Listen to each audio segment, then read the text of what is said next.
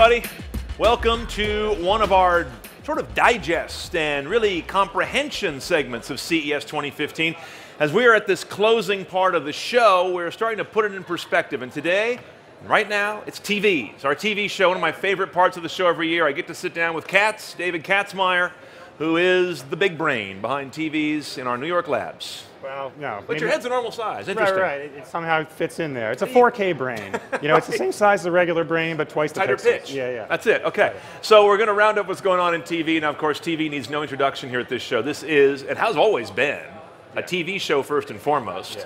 This is kind of your house. Yeah, the TVs make great demos on the show floor. They're big, they're bright. You can pack the booth with them. You can show whatever you want on them. Use them to demonstrate the TVs themselves or the technology, you know, in the TVs. So yeah, this has always been about the big TVs. 105 inches, you know, it's the big one. Of course, we always have those. Yep. Let's get on to some of the specifics. Now, 4K TVs are not new here, but they seem to have flooded the floor with a sense of reality this year. Where are we going on 4K adoption in the year ahead, Dave? Well, CES, you're not going to see anything but 4K TVs in the booths. There's very few 1080p TVs. You look around, manufacturers have only announced 4K TVs. They'll talk about their 1080p TVs a little bit, but really they want you to focus on 4K. That's where the profit is. That's where the technology is. So, you know, 4K's pricing is going to fall a lot. We saw the Vizio P series announced last year. Yeah. 50 inches, $999. That's still a pretty good baseline price. So that Vizio P is kind of the go-to inexpensive 4K right now. Is that right? Yeah. I think we're looking at some of these right here. Vizio, of course, has always been a great, well-performing, but value brand. Absolutely, yeah. Okay.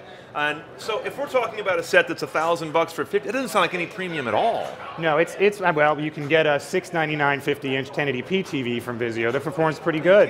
Oh, absolutely. So, you know, the TV prices are at that point where guys are not eking that much profit, especially from the 1080ps. Yeah. So they'd have to get the 4K, they have to get the prices up. And interestingly, with that price erosion of 4K, you see guys like Samsung and LG, the leaders in TV, introducing newer technologies that are even bigger and better than 4K. So you had curved, you have SUHD, which is Samsung's new term for their, you know, better 4K TVs, and LG with its OLED sets.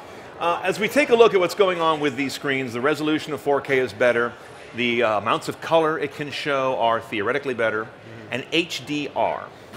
We know that from still cameras. Yes. What does HDR mean in a television? Because I didn't hear that at 4K, around 4K last year. Yeah, the HDR is something new this year they're pushing. It was Dolby Vision sort of showed some demos last year, but this year they're telling about a lot more. HDR stands for high dynamic range. The idea is that you can have a really dark black, which you can get with the better TV technologies today, but also a brighter white. So picture like a glint of sunlight off of some armor or a lightning or things like that. The fireworks going off, normally the bright part's blown out, right? Yeah. This is really bright specular highlights, they're called. And at the end of the day, you see a really realistic picture. The problem is that the displays of yesteryear cannot get that bright. They can't produce, you know, our beloved plasma couldn't really get that bright. Yeah. And OLED can get that dark and get that bright. And Samsung says its SUHD TVs, SUDs, if you will, are able to get, Who knows? SUDs. We don't really know yet. They haven't told us how to pronounce it.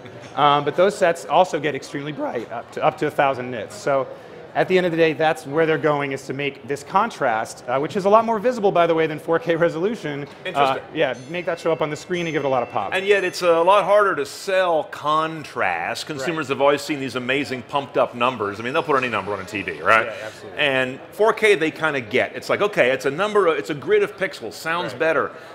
Contrast is a harder sell, color space is a harder sell, but it's more important. Yeah, well, it's true, and those are a lot more difficult to manufacture. It's really easy to throw a whole bunch of pixels on an LCD TV. LCD technology, look at phones, they have, you know, 4K resolution phones now, they're tiny. Yeah. So it's really easy to get, you know, a whole lot of pixels on the screen. To get the HDR stuff, to get the high dynamic range, to get the color space, it requires, you know, better TVs and a lot better manufacturing, more expensive TVs, more LEDs, and in the case of LG's OLED, an entirely new TV technology. Now, I want to get to content around this because that's really the big issue. The last thing I want to ask you while we're on the hardware, though, is you and Ty and our TV lab have been very skeptical of curved TVs since the big splash a year ago. Yeah. You still there? Yeah, I mean, the curve didn't really do much for me. I lived with it for a while in my house. You know, the kids like playing with a funhouse mirror, and Daddy, why am I so fat? But you know, when you look at these curved TVs and you're at the home, you kind of forget about them after a while. It kind of becomes more of an aesthetic decision. And the curved TV premium is still pretty high. You know, you're looking at a few $100 at least between the curved and the flat versions. So I don't think, you know, unless you really like that look, it's worth springing for a curved TV thinking you're going to get a more immersive picture, which is what they try to tell you. Okay, good to know. Now let's get to the content. 4K TV. needs 4K content to look its best, correct? Right.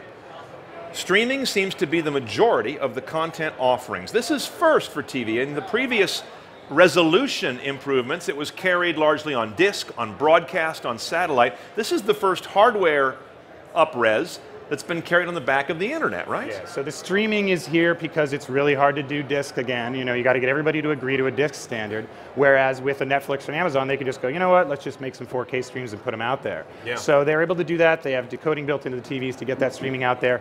One of the things we haven't seen at this show is a lot of announcements about new 4K content. Really hasn't happened much. Yeah, so we last have a lot of new stuff to show you. We've got the same old Netflix, YouTube, to a small degree, Hulu, Amazon, Comcast a little bit? Right, Comcast and Netflix, Comcast and Amazon at CES last year announced they would have streaming 4K by the end of 2014, and they did barely. They were like December when they finally were able to do it. So, you know, these guys made those announcements. We haven't seen really many new announcements. We've seen a couple 4K hardware announcements, 4K Joey and a new prototype 4K Blu-ray player. That's coming by the end of the year, 4K Blu-ray. I want to ask you about that Blu-ray player. Right, okay. Are we ready? Are we ready? And here's that Joey, which by the way is a 4K set-top box that feeds off their DVR. Yep. Feeds off their existing DVR, is that right? Right. It's basically just to get the 4K hardware connection that'll go to your TV out there. But it's interesting, I mean, it's basically their version of an Apple TV of a sort. Kind of, but it's also, it doesn't require a new DVR, a new 4K DVR, from what I understand. No, we're not sure exactly how it works, but yeah, this thing is basically just an add-on that enables your existing dish hardware to do 4K. Yeah. Okay, now about that Blu-ray disc, are we really going to rebuy our disc library for a third time? Well, if Hollywood has its way, yes, you will. Imagine the Lord of the Rings 4K extended edition box set, you know, with all of them, The Hobbit and everything. I mean, that's what you're looking at. There it is. There's the first really mainstream prototype. Yep. 4K BD, right? The first manufacturer, Panasonic jumped in and did this. I mean, all these guys are going to have 4K Blu-ray players by the end of the year, and we'll see a couple titles out in 4K Blu-ray by the end of the year. I think it'll be really interesting because you're going to have 4K Blu-ray on one end of the quality spectrum. Then you're going to have 4K streaming Netflix and Amazon, where sometimes it's a little hard to tell that it's 4K. I was going to say, streaming doesn't always live up to the full potential of 4K, does it? No, and you know, they've been doing this forever with streaming. They'll say they're 1080p, they'll, you know, but it's not really. It's just a slightly better version. So they kind of play fast and loose with the definitions.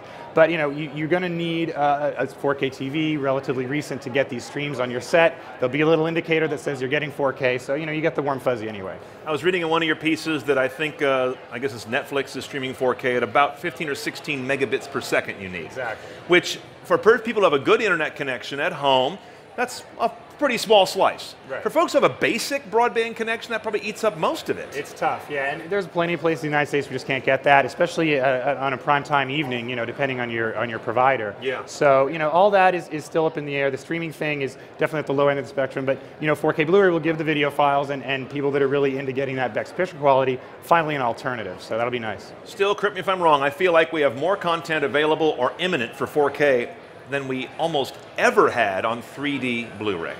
Well, you know, you'd think that, but 3D Blu-ray, they're still coming out. There's still quite a few of them. Nobody ever uses them, though. So, you know, you get the Blu-ray pack. It's got a 3D disc in there that you're just going to, you know, use as a coaster, and then you can watch the actual Blu-ray disc of Frozen over and over and over and over. That was a usage problem, right. A real compelling use case problem. Yeah. All right, the pipeline, as we were talking about, a lot of old content can be rescanned from film to 4K. So Hollywood's got a huge vault they're looking at saying, we can make new money on this. Yeah, and so that's part of the idea is they'll be able to pipe out the 4K. They'll be able to add an HDR layer, which is pretty cool, and get that high dynamic range on a lot of these things. Okay, so they can nail both those new technologies from an old vault print. And Netflix, cool, they announced that they're going to have HDR streaming at the show, so that was one, you know, nice announcement. And is that part of the Netflix recommended label? Separate announcements. Netflix is also saying that they're going to be certifying TVs for what it's worth. Maybe it's a little bit like THX certification or whatever. They'll put a badge on a TV, but Netflix is doing HDR. Dolby is also doing some HDR streaming, so you're finally going to see some of this content come out,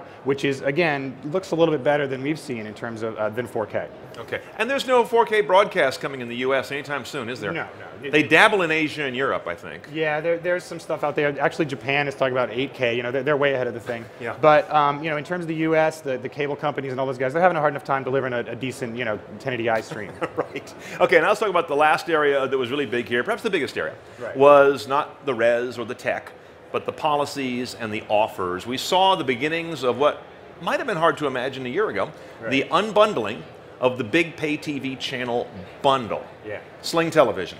Yeah, and Dish Network pretty much stole the show with this announcement. It's a $20 package that gives you access to ESPN, a few Disney channels, TNT, CNN, a basically basic cable. There's no broadcast channels on there, but for $20 a month, you can hook up an antenna or get, for example, Hulu Plus or any of these other. And as you can see, it's not just on TV. It'll be on phones, tablets, through set-top boxes, integrated into smart or connected televisions. About all they're missing, I think, is Apple and PlayStation for obvious competitive reasons. Right. And you might see that a little bit later in the year. There's also PlayStation Vue, which is Sony's service. They announced that before CES, and they're saying it's going to come out around the same time as the Dish service. Probably a little bit more expensive. I've heard analysts say about $60 for PlayStation Vue. Yeah, and you get a lot more channels on it. So there's this proliferation of ways to get cable without subscribing to cable. Utilize your internet connection for live TV as opposed to segmented, episodic, streaming stuff that you get from Netflix and Amazon. Yeah, which we've been doing now, but listen, there's nothing quite like live. And one key to these services that I think really appeals to the guys signing the contracts is that you can't skip commercials.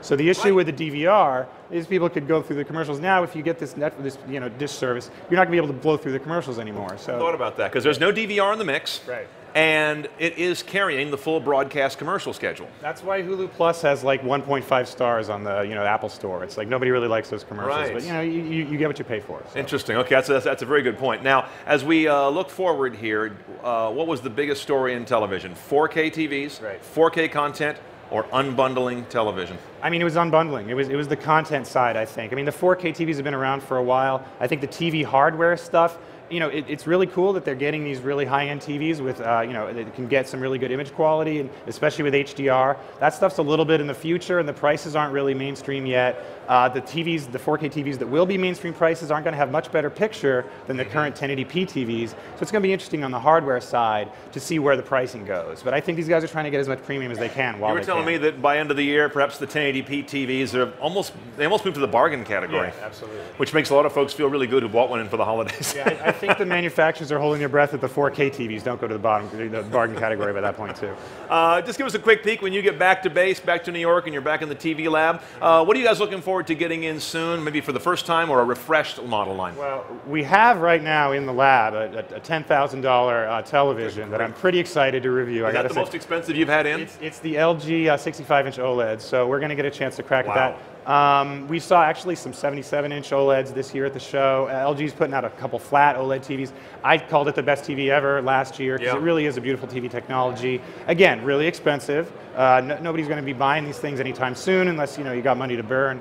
But I really like the sort of OLED versus LCD. It's kind of like it fills my heart with my hankering for plasma gets replaced by one for OLED. So. Right, OLED gets back into that really gorgeousness. Yeah, finally. That is almost wet looking, right? Yeah, it looks beautiful. That was the beauty of plasma. It had a certain juice to it. Exactly. It was just different than crystals. Right when plasma goes away, we get a new thing, and so it's costs a little bit more though. Good. Yep. All right, folks, that's kind of the definitive take on where things are going with television here at this show, and it's of course the center of CES still in so many ways. The biggest, and the biggest in every definition at the show. I want to thank David Katzmeyer, and thank you for watching as we've digested TV here at CES 2015. I'm Brian Cooley. We're live from CES in Las Vegas.